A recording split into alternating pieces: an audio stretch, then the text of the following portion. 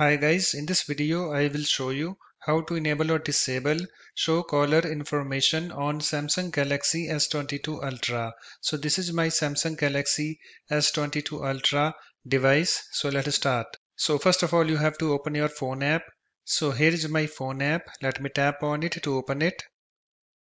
It's now opened, and after that you have to tap on these three vertical dots at the top right. And then tap on this settings. And then scroll down to this other call settings and then tap on it. And I have this other call settings, this is screen opened, and on this screen you can see here we have this show caller information, show when you last talked, important dates and more.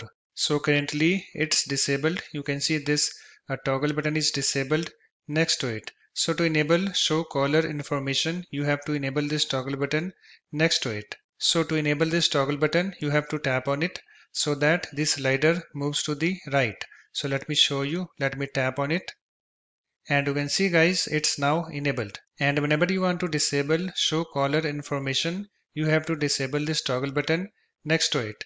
So to disable this toggle button, you have to tap on it so that this slider moves to the left. So let me show you. Let me tap on it. And you can see guys, it's now disabled. So just select the option that you want. So I want to enable show caller information. So let me enable this toggle button.